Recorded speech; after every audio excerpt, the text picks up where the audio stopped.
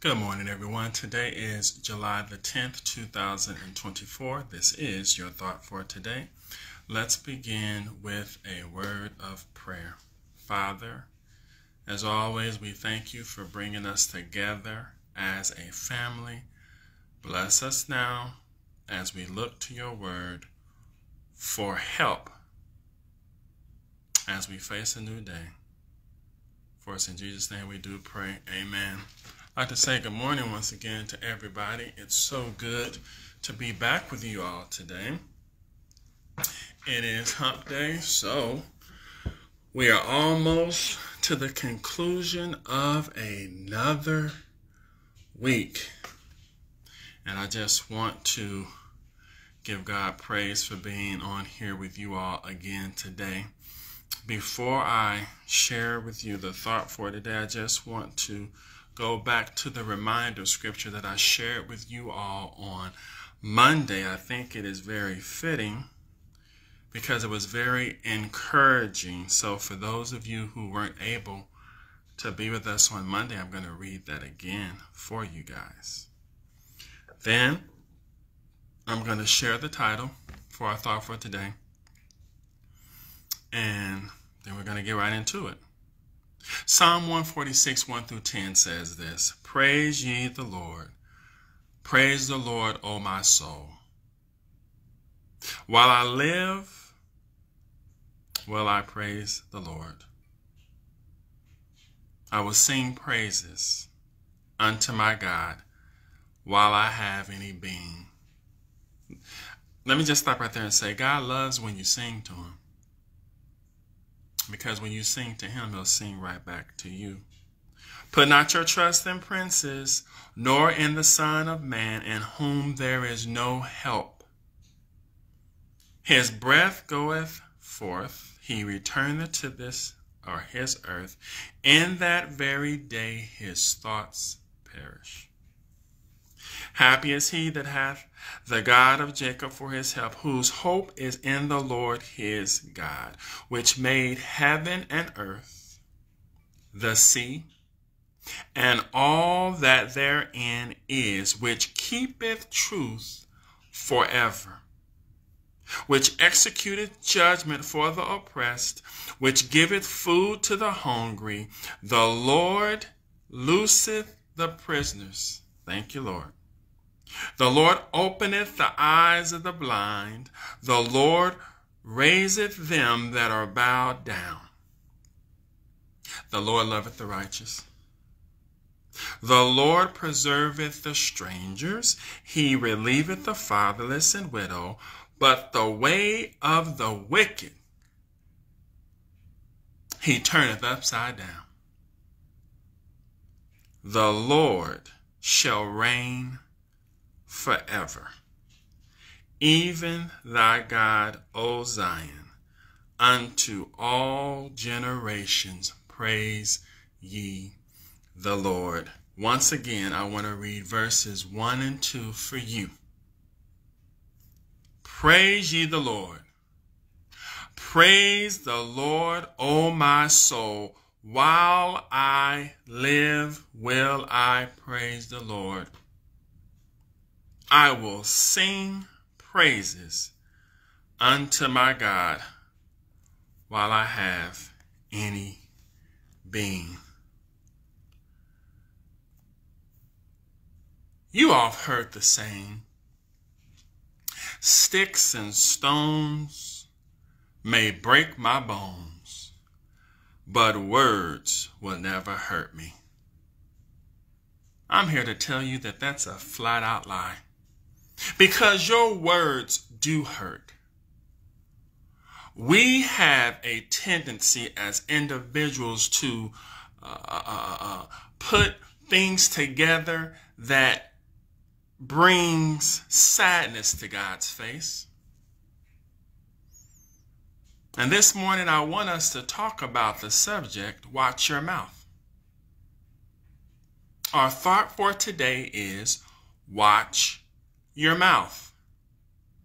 These are some of the things that we have the audacity to say to one another. These are just some of the things that we have said one time or another, or we probably still say it.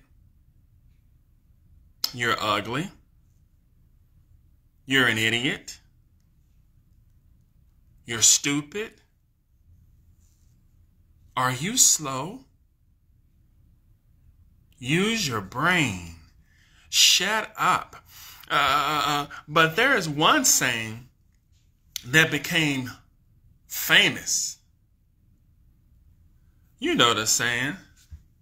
We used to watch the show. We used to laugh. You big dummy.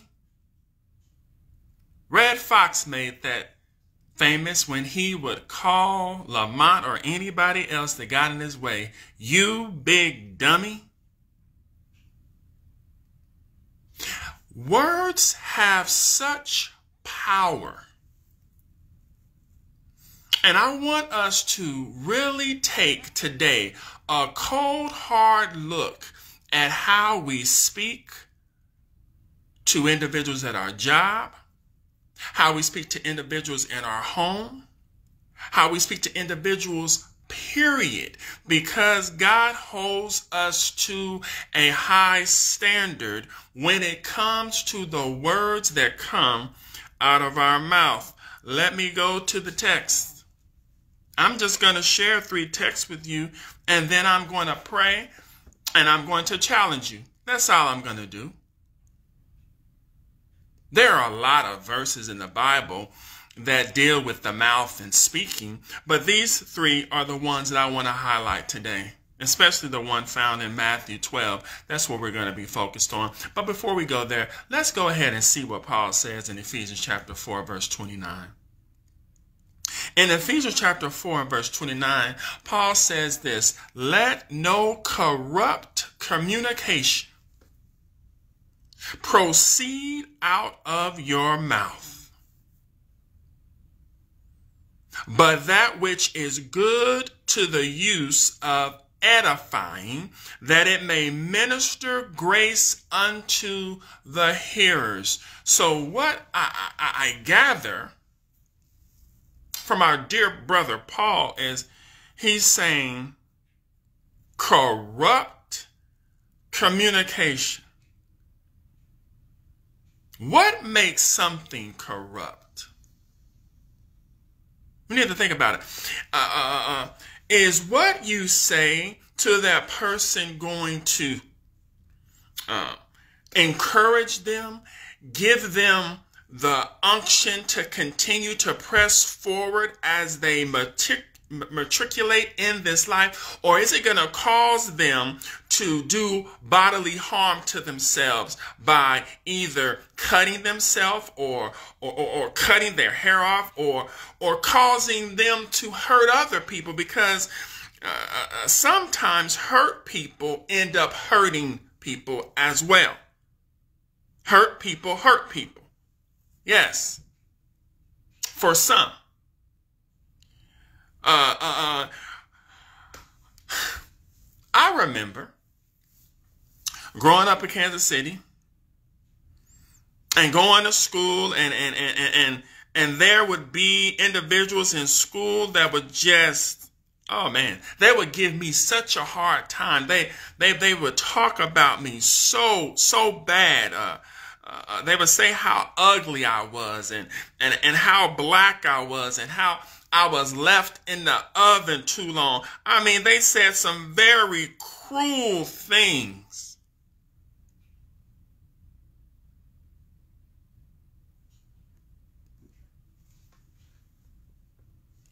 But I had people. I had a circle that was around me because I would share what was going on. And they would reiterate to me, Robbie, you're not ugly. Your skin is beautiful. You are fearfully and wonderfully made. That's why I want the individual who may be looking at this right now to understand the lips that you have, the ears that you have, the nose that you have, the head that you have, the bodily features that you have. You are special. God doesn't make mistakes. And so you don't have to look like that person that you see on that magazine who's not really that person for real. Because once all the makeup and all that other stuff is off, you will be surprised how these individuals look. So embrace and be thankful for the way that God made you. I just want you to understand that. You are beautiful. And God doesn't make mistakes. But let's go back to the text, because I want us to highlight the word in this text, edifying. What does it mean to edify? I looked up the word edify, and this is what it says. Edify means. Hold on for a second, guys. I just had it up, and then there we go. It's uplifting. Uplifting. Now. It says instructive or beneficial, especially morally or spiritually. Uplifting. So the words that come out of our mouths should be so strong that the person who hears them are encouraged once they leave from our presence. They can be able to tackle whatever it is that life is going to throw at them, because they have been encouraged by the words that come out of our mouth. Now, as you all know, I have 3 children, 2 girls and a boy. I need to be very careful with what I say. There is a certain way that I need to speak to each and every one of them. I can't speak to each and every one of them in the way that I think I need to speak to them. I need to speak to them in a way that empowers them, that encourages them. Now, I'm not going to sit here and pretend as if I've always said the right stuff and how it's come out, because it has not. Even though your intention may be good in what you say, the delivery has to be good, wholesome, and uplifting. That's what I love about Jesus. His words were mingled with love. He said hard things, but they were mingled with so much love and concern for the receiver of what he was saying, that he was very mindful of how he delivered what he said. Because when we say uplifting things, that is providing grace unto the hearer. They can deal with whatever comes their way. So sometimes when people say things to my children that are not nice, we remind them that although this person says this or says that, it doesn't mean that you have to do the same thing. Someone has to be the difference maker in the situation. Proverbs 18:21 says this: death and life are in the power of the tongue. We bless with our mouth. We curse with our mouth. And they that love it shall eat the fruit thereof. Simple warning: be careful what you say to others, because it will come back on you eventually. I want to drop this quote in that this is my words right here. I want you to think about this as you go throughout this day. Don't let the ignorance of someone else cause you to stoop down to their level. So if they're calling you names, don't stoop down to their level and start calling them names, because what is the benefit of that? I'll say to you, there is no benefit. If someone wants to call you out of your name, You don't have to address that situation. Most disagreements can be handled by walking away, going in your closet, or going in your cubicle, or wherever you have a space where you can be alone with God and pray. And ask him for wisdom and understanding. Well, why am I saying that? Because Jesus had to deal with people saying all kind of stuff all the time. And what was his custom? He would go off and he would pray. He would pray in the morning before he started his day. So when he went throughout the day, he would have everything. He had everything that he needed to provide for everyone, even the ones who were saying crazy stuff. They were baffled because he wouldn't accept the bait. What I'm saying to you all who are viewing right now, stop taking the bait that people are throwing out at you. Matthew 12:34-37 is our scripture reference that I want us to really look at this morning. And says, "O generation of vipers," this is Jesus speaking. Now read the whole chapter, by the way. Very powerful chapter. "O generation of vipers, how can ye, being evil, speak good things? For out of the abundance of the heart the mouth speaketh." There it is right there. What is in your heart? What's in your heart is going to come out. He's saying right here, if you're evil, how can you speak good things?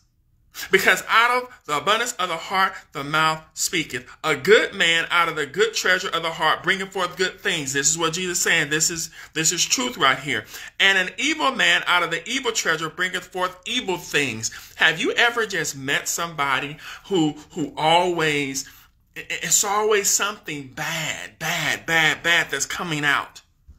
And you don't understand it. It's like you've never seen any good. And what's the problem? Why is this heart so hardened?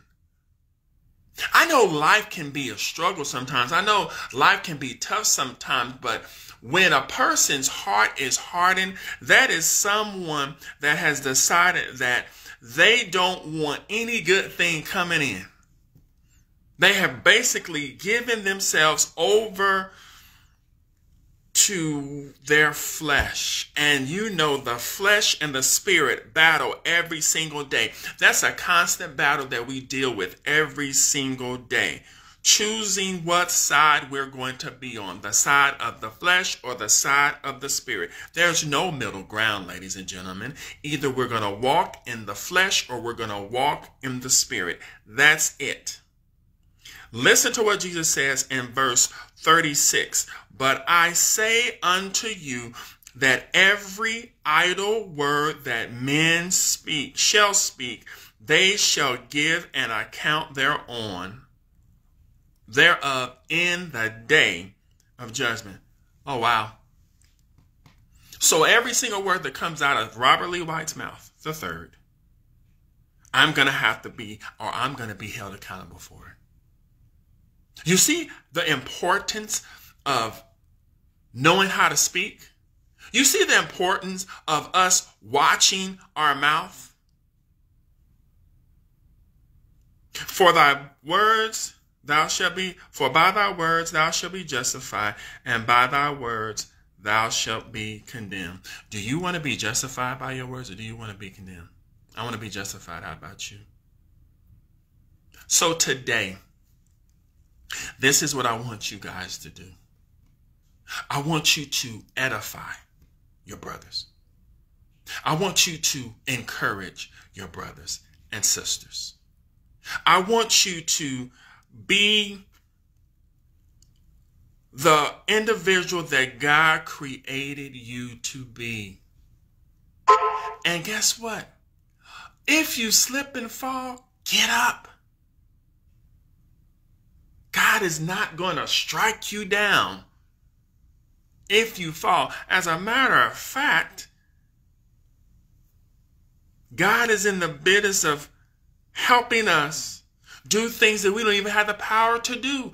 John 15:5 says this, "I am the vine, Ye are the branches. He that abideth in me, and I in him, the same bringeth forth much fruit. For without me ye can do nothing. We need him constantly.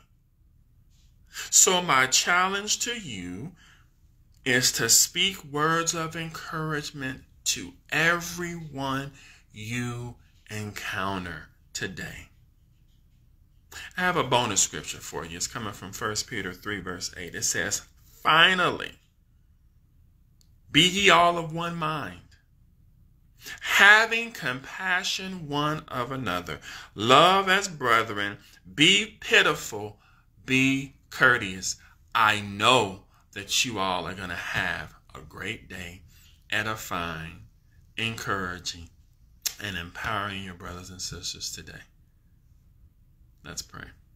Father, thank you so much for my family, for watching over them and for protecting them. You know what they're dealing with right now. Give to them everything that they need. And Holy Spirit, help them to be your representative today as they uplift their brothers, empower their brothers, encourage their brothers, pray for their brothers and sisters. Keep us safe until we see each other next time. For us in Jesus' name we pray. Amen. God bless you all, and I'll see you next time.